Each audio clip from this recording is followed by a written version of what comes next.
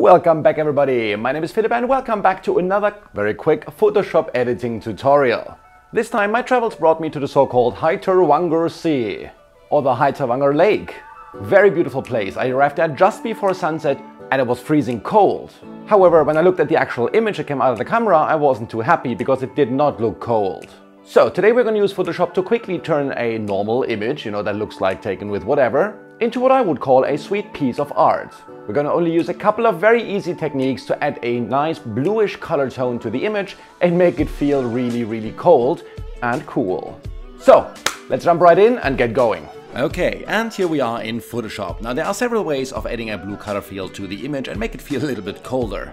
In this image I used a simple hue saturation layer adjustment. So let's go ahead and add that to the image by simply clicking on the hue saturation layer symbol, or go down here and click on the half circle thingy and add hue saturation, whatever you prefer. Now, if you just change the hue here, you're gonna, change everything in a kind of weird way, so we're not gonna do that. What I want to do is I want to colorize the image and now find a hue that I like. I can also increase the saturation a bit to see the color a little bit better. Something like that looks nice enough. Let's close that down. And we have already added our color. Now, of course, we are not done by a long shot.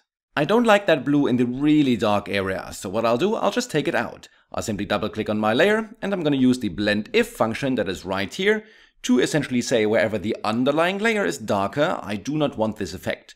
So I'm going to hold the Alt or Option key on my keyboard and just drag the little slider like half at first and then drag the slider towards the left. And as I do that, you can see that the blue is being taken out of the dark areas. I will go with something like that. Once done, hit OK.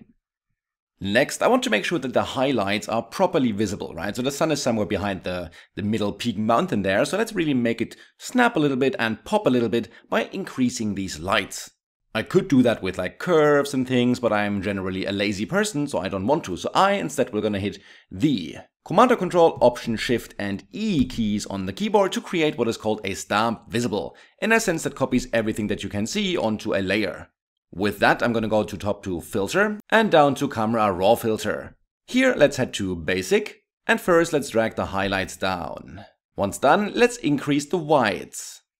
Now you'll see that some of my clouds are going to be washed out, which I don't mind in my image. Of course, if you're working on yours, make sure you're only doing it as much that it feels right to you. Next, we're going to go down and add some clarity. I love especially what it does here to the mountains and the clouds and the water, well, everything really. Maybe something like that. Once we're done, we hit OK. Now at this point you may be thinking, well, that's a lot of blue, it's too blue for my taste, and I understand. So what we're going to do is we're going to create another hue saturation layer and simply bring the saturation down. Now I'm only looking at the top half of my image right now. Let's bring it down to something like, maybe something like that. Make that small, and with the layer mask selected, hit the Command or Control and I key to invert that.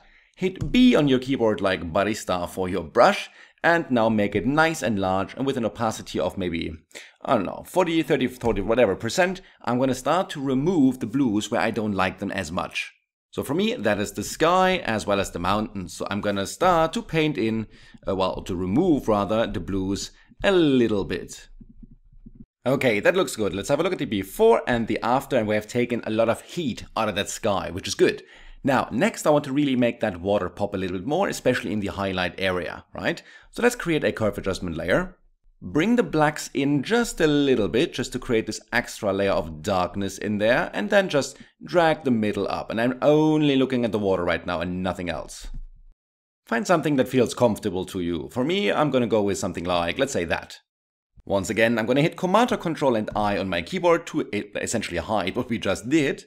And now with the white brush, bring it out again in the foreground, because that's where we actually want it. Awesome, and once more, let's have a look at the before and after. So now the water is really popping, which I love. Now for me, there's only one thing left to do that is mandatory, and anything else, of course, can be done or not. So let's create another stamp visible by hitting Command or Control, Option, Shift and E on the keyboard. And with that layer selected, head to the top to Filter and then down to the Camera Raw Filter.